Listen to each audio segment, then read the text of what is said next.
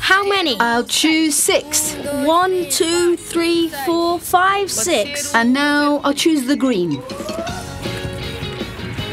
Give me 5. Hey, 5. And now I'll choose 8. 1, 2, 3, 4, 5, 6, 7, 8. Red. Today we're going to learn how paper is made. Ah, you're already there. Boys.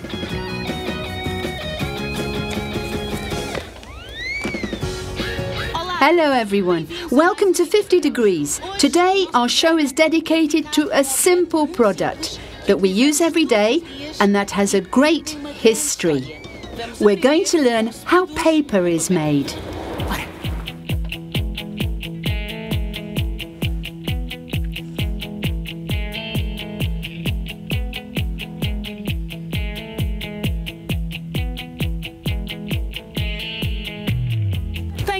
Today I have the enormous pleasure of being with Philip, John, Peter. We're in Espira's homestead. This homestead belongs to a Portuguese company that produces the world's best paper. It's here in the nurseries that they make the plants that'll grow into trees and are then used in the production of paper. Boys, do you know the name of the tree used for the production of office paper? No. I'll give you a hint. It's a very big, pretty tree that begins with U. Eucalyptus. Good, that's it, John. But how does the tree make paper? That's what we're about to find out. Let's go. Hello, welcome to Espira's homestead, part of Portucel Soporcel group. My name is Paula Guimarães. Hello, Paula. I'm Caterina. This is Philip, Peter and John. And we have a big question. Right, Philippe?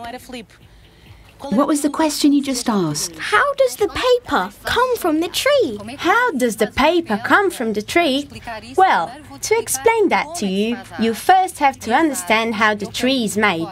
The eucalyptus tree can be made from the seeds when they germinate, or it can be automatically from mixing parts of other eucalyptus plants. Would you like to see the production method? Let's take a look at what the girl is doing. First, we collect the sprout from Pursme Park. And where does this sprout come from, Paula? It comes from Pursme Park, the place full of plants. Then we prepare the stake and plant it on the tray. Interesting. Then we take the stakes to the dark house because they need to be protected from the sun and be watered. And then we'll take them to the timed area to make them stronger so they grow into plants. At the end, those plants are transported to fields where they're planted and grow into eucalyptus forest from which the paper is produced. Do you produce any other plants apart from eucalyptus? Sure, we produce eucalyptus, but also pine, oak, cork, elm and many other species of ornamental trees.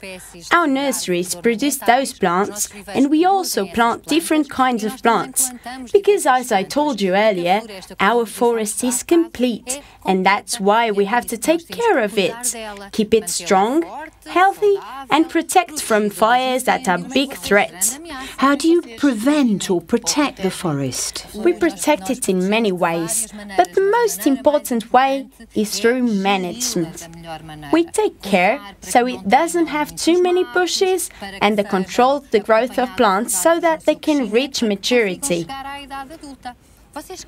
Do you want to try and grow a plant and help build tomorrow's forest? Of course we do.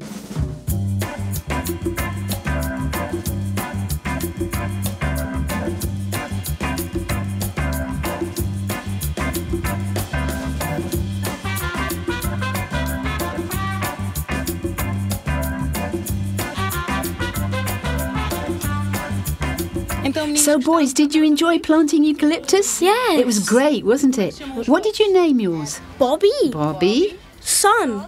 And ocean. Mine is Joe. Paula, thank you. You're welcome, it was a pleasure. Philip asked me how the paper is made, and I started by explaining how the trees are grown. But now, to better understand the process, you'll have to visit the factory. And that's where we're going, aren't we? Bye-bye. Bye, Paula. Thank you for everything. When the eucalyptus reaches the paste factory, they're peeled and transformed into tiny bits called parings. Hello, I'm Cidalia Abreu. I know you've been to Espera's homestead planting eucalyptus, but now we'll see what happens to the eucalyptus when they reach the factory. When they reach the factory, the eucalyptus are peeled and cut into tiny bits called parings. Those parings are then put into a piece of equipment called a digester, a kind of gigantic pressure cooker, where they're cooked at high temperatures with chemical products. Those chemical products are then saved and reused. At the end of the cooking process, we have a brown paste, wooden-like, that we call raw paste. Raw paste is sifted, washed and whitened. What's sifted, Cidalia? Sifting is the process of passing it through a sieve to separate the thicker and bigger particles. When the paste is white, it's ready to go to the paper factory, where it's made into paper as we know it. There's also another stage of the process that can occur internally, which is the drying of the paste.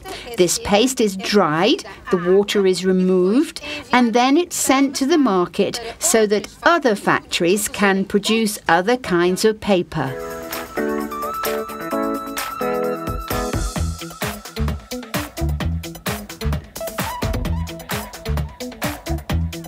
Cidalia, we're in the control room, aren't we? That's true. This is the control room. From here, we can control everything that is going on inside the machine that produces paper. This is the world's biggest machine for the production of printing paper. It is 200 meters long and 10.4 meters wide. It's the world's biggest machine. It's present here in Portugal and it belongs to the Portucel Soporcel group.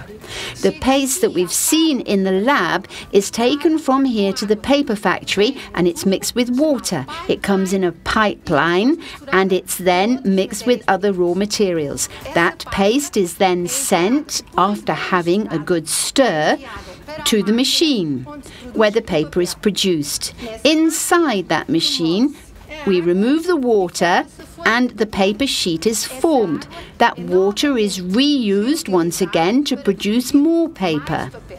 The paper, when it's ready, is rolled on a big, heavy roll. Just imagine, they weigh up to 80 tons. That's a lot. It's very heavy. When the paper's ready and production is finished, a sample is taken to the lab where we control the paper's quality. We control different parameters: the whitening, the weight, the texture, the opacity, and other tests are made on that sample. If everything's all right, the paper goes to the market for the next stage.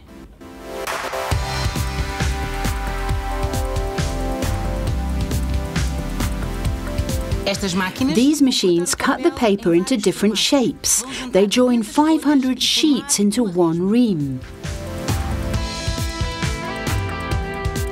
After the reams have been produced, they're packed in 5-unit boxes and distributed by truck, ship or train to over 100 countries all over the world.